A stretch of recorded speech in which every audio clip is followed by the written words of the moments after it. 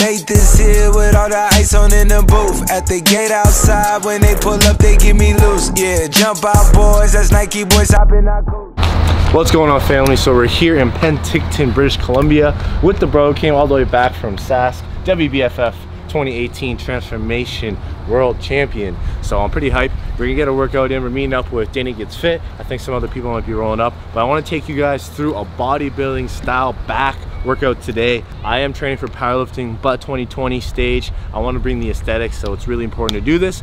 And guys, don't be limited to what you do. If you're just competing in powerlifting or just doing aesthetic stuff, you guys have to implement other types of training to help supplement your main goal. So let's head into the gym Eternal, and get this workout going. Let's get it.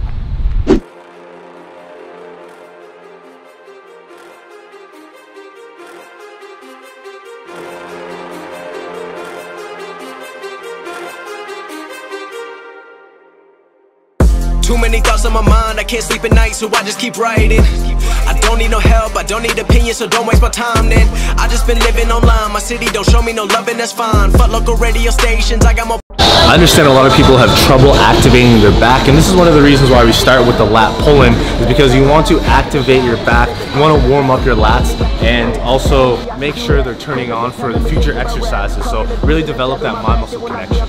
No, too many things have been building, been hard to deal with, I just been drinking. Remember my moves in the past, I'm wondering what was I thinking. Lately I'm living in fear, wondering what if the end is so near. All of this shit going on, the shootings are strong, one shot to the head and I'm gone, I'm losing control. So guys, one thing too is cable angle. So you want to watch and make sure that that is lining up with the elbow. So the line of pull should match your elbow. So don't be trying to do a tuck in with the cable coming here or coming from way up here. Notice how everything's flowing.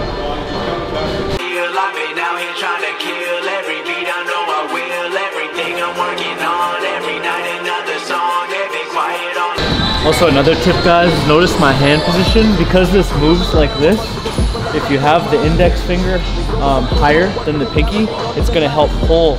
You're going to have more pressure on the pinky part of the hand.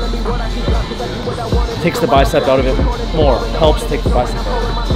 Every story I'm writing, producing, I mix it, I master, I'm building my craft, and I'm not looking back. I've been going doing things I want to do when I want to. Everybody want to get a win, but they not do. Everybody want to. So the first heavy movement of the day is going to be the lat pull down. We're going to get the best of both worlds. So we're going to be hitting this for 6 to 8 reps. I'm going to go closer to 6 reps. And for this one, I personally like going for a 1 to 1.5 with shoulder grip. And that's when you get the most lat activation, 1.5 biomechanical length.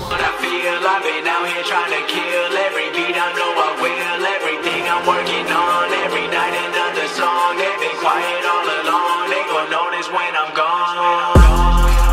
Patty's a very advanced lifter, been into sports, lifting his whole life. Stuff that I'm showing you is maybe good for someone that's just learning to activate things, because trying to mimic someone that's been lifting for a long time, sometimes it's tough because he's doing things inherently. So one tip, if you watch the hand placement, don't wrap the thumb around the bar, keep it on the outside. That helps minimize bicep activation also. And if you're kind of putting less pressure through these fingers, you're putting more pressure through that part of the hand, it's gonna help keep the bicep out of it. It's not gonna stop it, but it helps. I've been doing what I feel, I've been out here trying to kill every beat, I know I will. Everything I'm working on, every night another song. They've been quiet all along. This goes for all back movements. Focus on the movement of your elbow. So when you're working on the lat pull down, focus on pulling it down your side on your way up, away from the body. So with this current workout program, my RPE is going to be 9, but my last set RPE is going to be 10. So I really want to push it. It's going to be 12. I want to make sure I can't get any more reps left in the tank. I feel like leaving a little bit of juice there will help get more volume over time. Because if I fatigue over the first set, I won't get as much volume for the further sets. And you want to get as much volume as you can over time, not just in a single session or a single set. For most back workouts, I like to focus on having a vertical pull movement that I'm looking to progress with and a horizontal pull movement that I'm looking to progress with. And that's bodybuilding wise, the basics. Right now, the main one for this day, my bodybuilding day, is gonna be a lat pull down. And then my next one here is gonna be the close grip cable pull. And I like this one because it takes tension off my lower back. It'll focus on isolating my back, and personal preference as well. I found that I can feel this a lot better than something else more hardcore like the one-arm dumbbell row or the barbell row.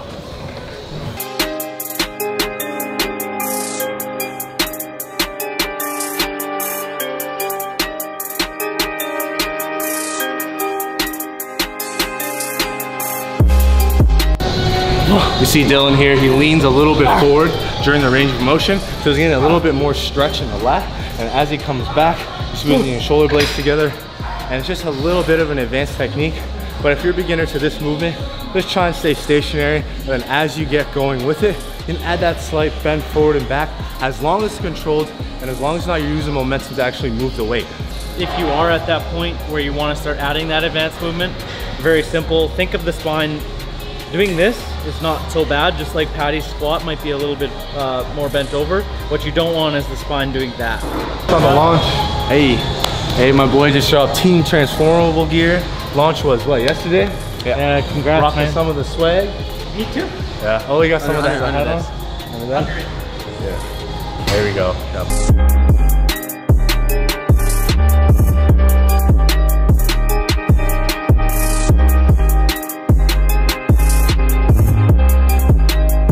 Tip for biceps, if you're having trouble like really activating, a lot of people will hold the dumbbell really far down on the hand. Try to get that up here so that the fingers are just holding that in place. If you have that across the palm, and then the same thing, you want to be focusing on putting the tension through this part of the hand. And when you come up, let the elbow drift slightly in front of the body a little bit. Shoulder extension will contract the bicep to its maximum capability, just like when you're doing a preacher curl. That's why you feel it a lot more, because your elbow's slightly in front. So as you're coming up, get the bicep out in front and reverse the movement, and then let it come back down. All right guys, this is gonna be a super high tempo burnout for the very end. It's gonna be a preacher curl variation. I'll get Evo to go over that, and then we're gonna head back, get some food, get that protein in, hit that anabolic window, you know, make some gains, all that good stuff.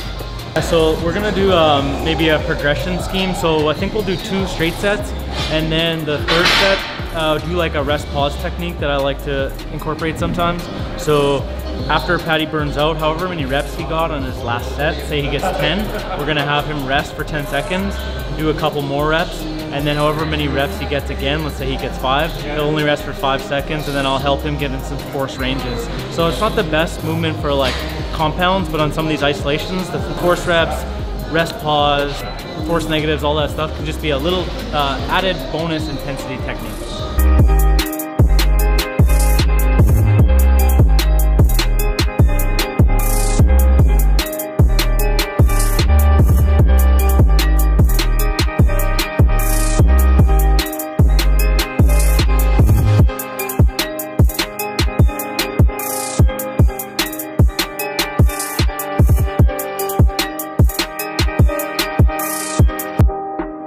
Such a good workout with Evo, always pushes me to the mat, so appreciate it, bro, as always. And it's cool because Evo came from over 300 pounds to me being like 120, so our minds mix and we mesh. We're both chasing that bodybuilding dream, and it's just a lot of fun. 5, 2. Hey! Whoa! Don't tease me like that. I mean, beer NASCAR. See you, buddy. See you, man. See you later. Oh my God. All right, guys, heading back home, and we're on our way inside Wally World. I always get tempted with McDonald's every time I get in here, but we're gonna pick up some post-workout noms, and for tonight, because we have some work to do, I have some client check-ins to complete, and I have some new stuff with coaching coming out, but I don't think you guys really care about that. I have something huge that I want to announce in like a couple months, and it's just like so fun to like build businesses in the background and just do all the back end work, and then it's so hard to keep your mouth shut and just work behind the scenes, but it's so exciting to do. I don't know, just building something from the ground up and knowing that you've built that, you created that, and it's something that helps represent you. So first thing on the list, these are in Canada, friggin' peanuts and pretzels. Yep, Gold bars, literally the best, the best. So when we were at Walmart, I don't know if you guys heard it or not, but some lady came running towards us. Like we stole about 40 barbecues. Like I was a criminal, and then she asked me to stop, and I was like, oh, sorry about that for sure, because I understand, like. And then she started being like continuously rude to me, and then I said, with all due respect, I feel like you're talking to me negatively, especially when we are in your establishment and you have to deal with customer service, and I'm not going against what you said. She said not to film, and I was like, sorry. I was like, oh, okay.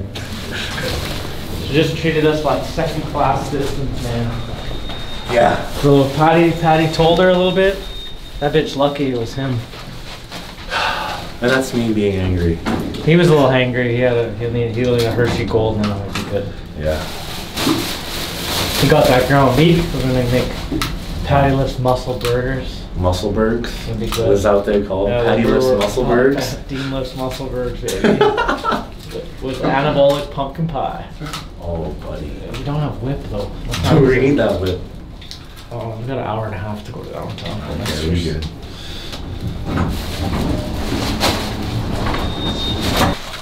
Me and the girl, well, actually, Sky made us pumpkin pie. I got that eggnog on deck, people.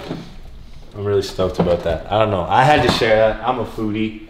Maybe I need to make more food videos. If you guys think I should make another food video, let me know. Calorie challenge, cheat day, let me know. Hey. You want to make a fucking cheat day while I'm here? I'll fucking show you what a 10,000 calorie meal looks like. Yeah, this guy literally, I'm pretty sure he ate 10,000 calories in one sitting, which is nuts. Like, I don't know how he did that. But he used to be like 300 pounds. So I don't know if that has anything to do with it. I'm just jealous.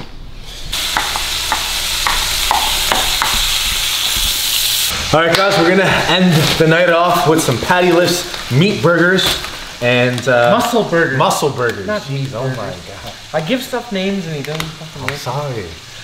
It was a really good workout today. You guys can see that we're just trying to vibe. We just dial in, get our workouts in, focus on what's important. Just to recap, back day, pre-activation, vertical pull, horizontal pull, bicep movement. You can add some fluff work in there to add some extra volume and focus on what actually matters. And Get to work. Yeah, two guys from two different starting places, meeting together and both making it work, trying to hit the same goal. So we're focusing on what matters most, and I just want to emphasize that. Yeah, compliance is a science, man. Just get to work, do some hard shit, and do it for a long ass time. And yeah, subscribe. See you later. Thank you. I'll miss you. See ya.